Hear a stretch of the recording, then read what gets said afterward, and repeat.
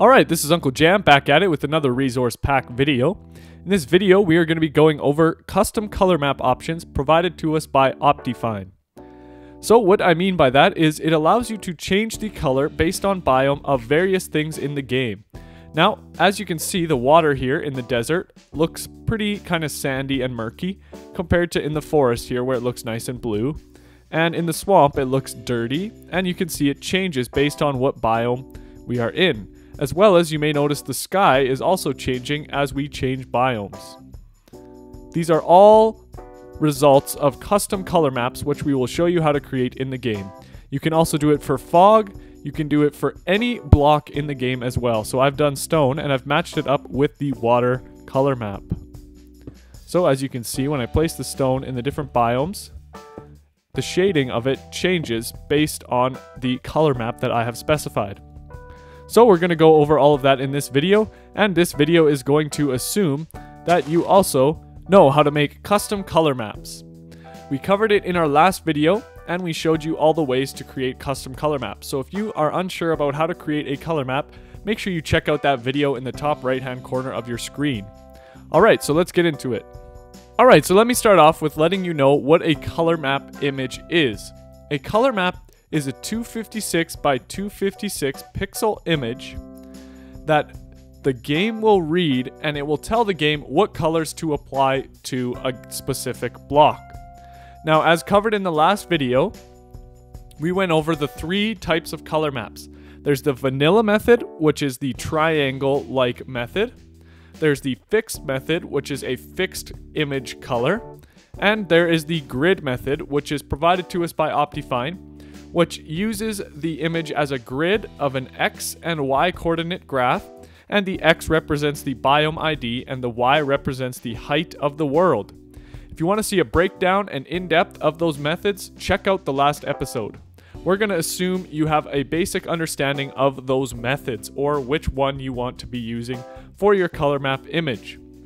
So the first step is you need to create your color map image using one of those methods. So let me create a color map image and I will show you what I'm talking about.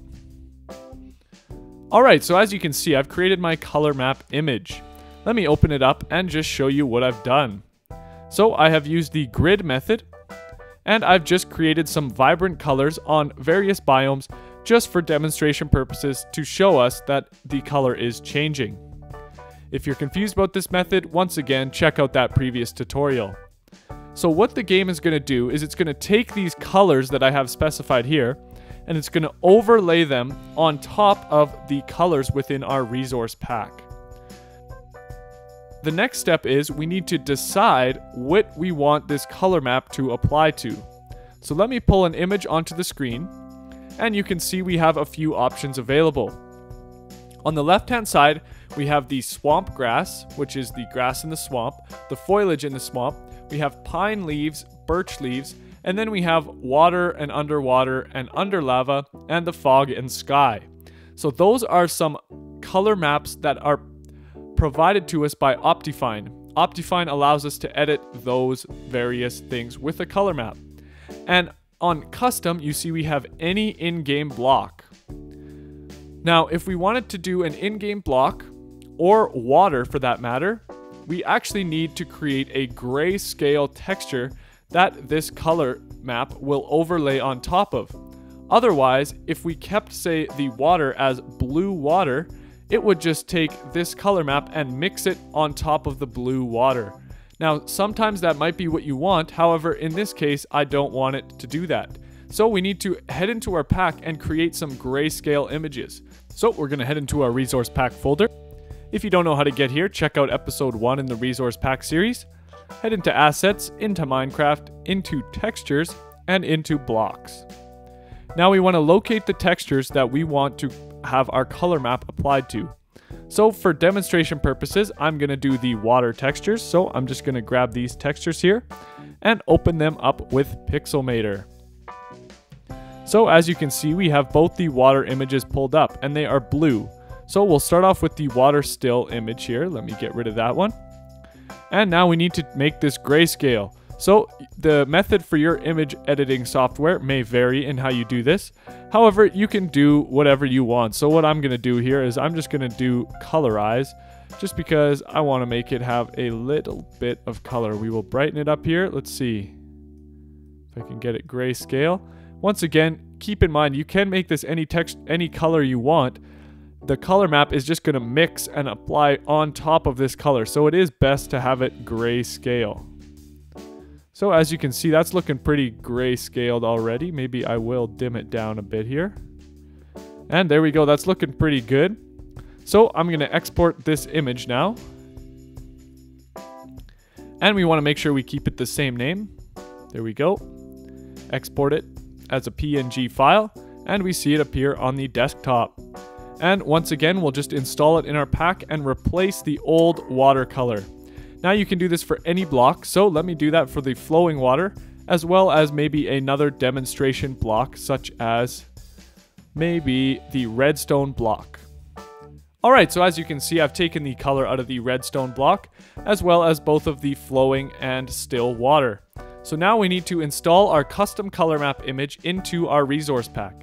So let's back out of this folder, back into textures, and back into the Minecraft folder. Now within here, we need a folder entitled MC Patcher. As you can see, I already have one created. You may not, so just create a new folder in here and call it MC Patcher, no capitals or spaces. Let's head inside.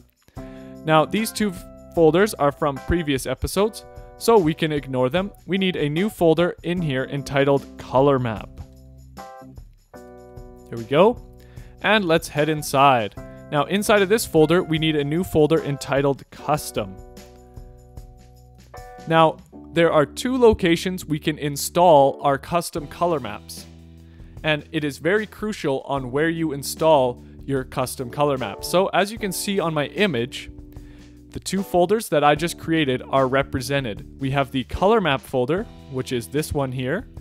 And we have the custom folder, which is this folder here.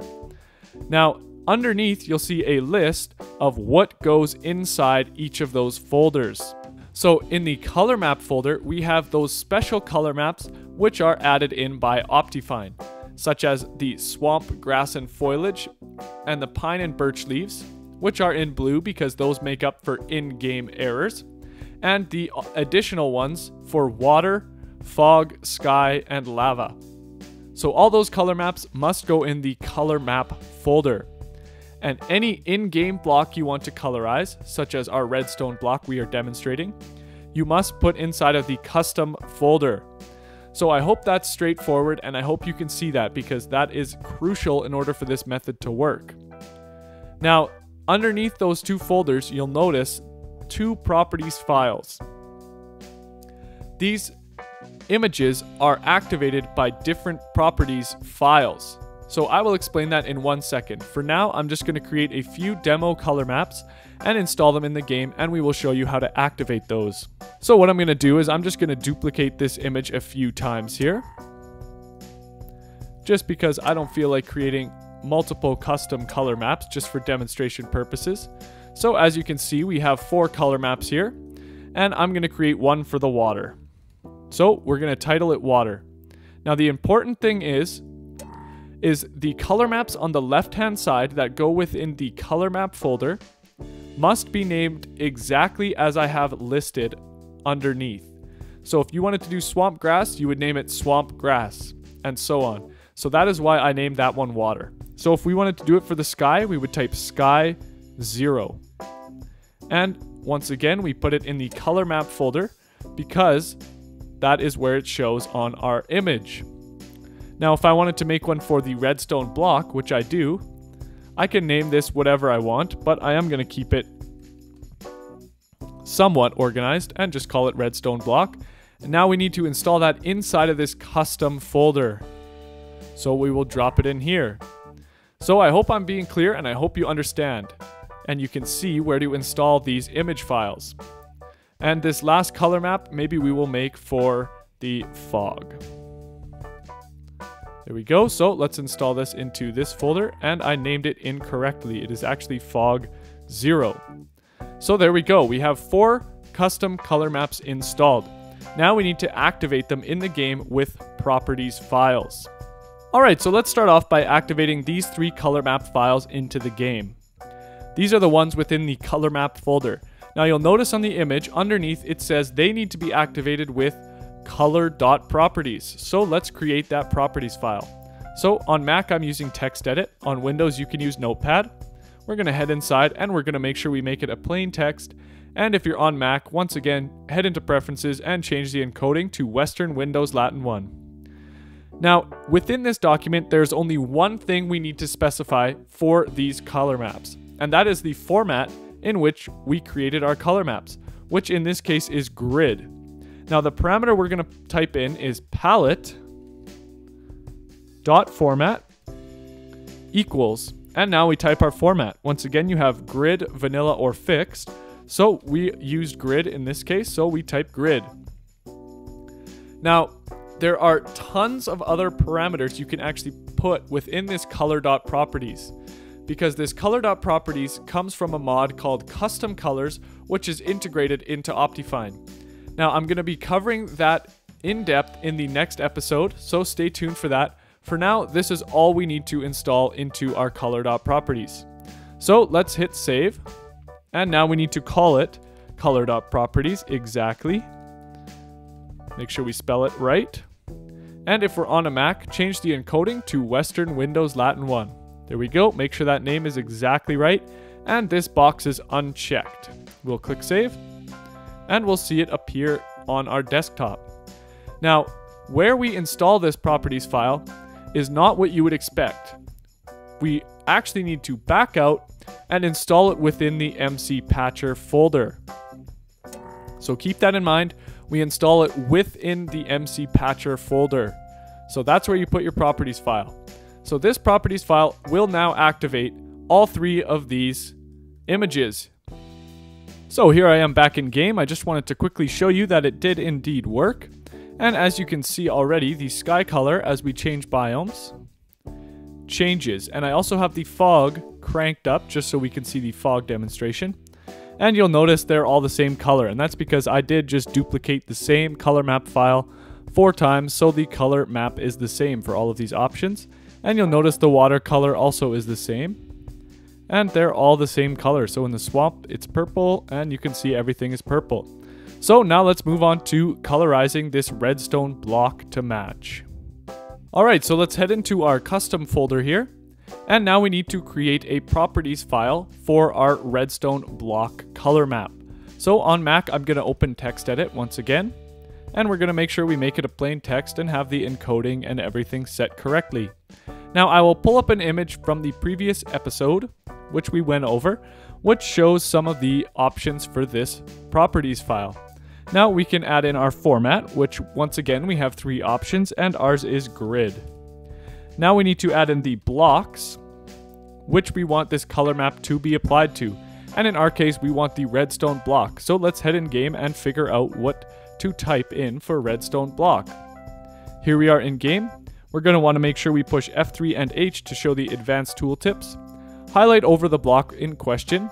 And we want to check the name underneath. Now we can see it's Minecraft with a colon and then redstone block.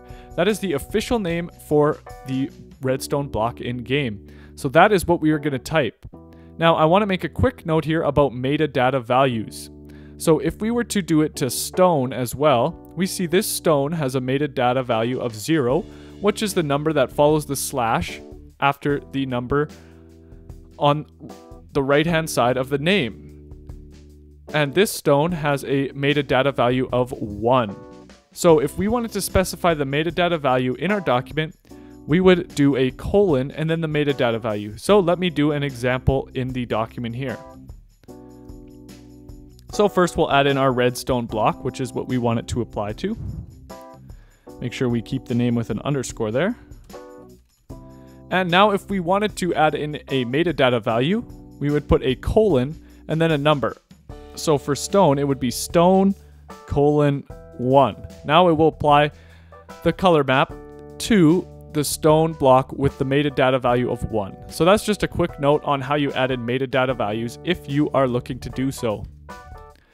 Our next required parameter is the source of the image, which once again we went over this quick little method on how to say relative to this properties file. So the game's going to search relative to where this file is located. It's going to look for the redstone block.png. And that's what our image is called. So it's going to search for that image. So let's save our document and see how it appears in game. So we'll hit save, and we want to make sure it's a .properties file.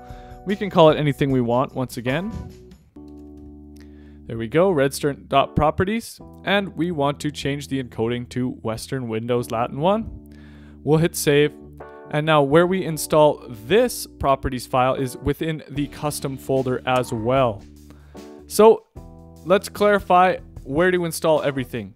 If you're using those 9 methods on the side, we install the PNG files within the color map folder. And we install the color.properties files, which activates these 9 images specifically. We install that properties file in the MC Patcher folder, and it is called color.properties. Now for any in-game block that we want to apply a custom color map to, they must go within custom, and the properties file must also go in this folder as well. And there must be a separate properties file for this color map. So that is how you activate all of your custom color maps. So let's head in game and see if it worked. Here we are back in game. I'm going to reload my pack. And we notice that it worked. I got a little scared because I didn't see a change there. However, we'll notice as we place the block within different biomes, it matches the color map that we specified. As you can see. So that is how you add in those custom color maps. Now there are a couple optional parameters which I will quickly just touch on. I'm not going to demonstrate them because they are difficult. Now these optional parameters are only for the custom in-game block method. So it's only for the properties file that we install within this custom folder. So it can only be applied to any in-game block, and that would be the Y variance and Y offset parameter. What the Y variance will do is these are also both only for the grid format. The Y variance will, instead of picking a fixed Y value, it will just vary it across your color map. So that will create a bit more variety in your color map. And the Y offset, you can actually offset your entire color map by a given Y value. So those are both looking for a numerical value. So I hope that helped you guys out with these custom color maps. And if you enjoyed this video, stay tuned because I'll be coming out with another video covering custom colors and more things of that nature. So have a good day.